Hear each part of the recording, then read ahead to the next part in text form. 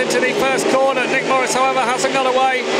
It's the Wolves number 1 that shows. The 2 aces behind him, trying to line him up. Max Fricke throwing it out very wide indeed. Sagar in time, but it's Masters out front. Sagar second, Fricke win third. This will do for the aces. With Nick Morris out the back. It would mean that Wolverhampton would require 2 5-1s to force a superheat.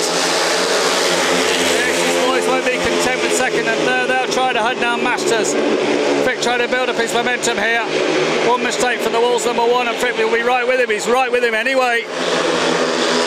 Just over a lap to go. What can Max Fricke do on this final lap here of heat 13? All the way committed to the outside. Has he got too much work to do here?